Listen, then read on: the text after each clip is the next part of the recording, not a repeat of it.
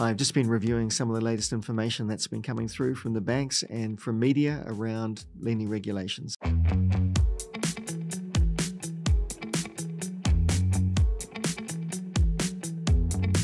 What's happening with the latest CCCFA review? Well, MB continued to review the regulations that have been put in place and how banks are interpreting those. And the interesting thing they've come up with is that they believe the banks have implemented the regulations too strictly, is really the concise answer they've come up with.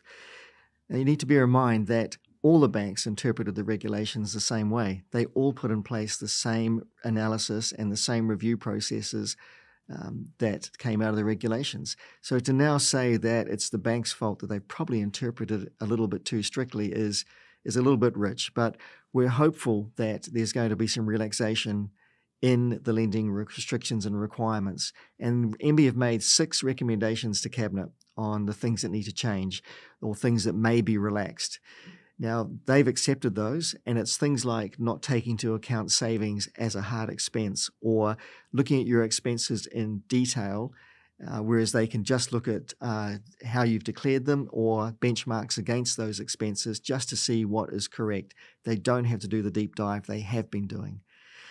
Now, it will come down to whether the banks will interpret that the same way, and we're hoping these will be rolled out late May, early June, and there will be some relaxation in lending requirements a little bit.